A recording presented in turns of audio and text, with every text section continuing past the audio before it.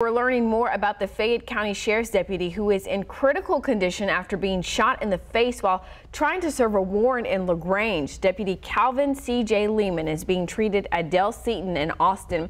According to the sheriff's office, he has lost sight in one eye and doctors are trying to save the other. The shooting happened around 6 o'clock last night. Sheriff's deputies were serving a warrant for a man who failed to register as a sex offender. He was at the Dollar General store in Fayette.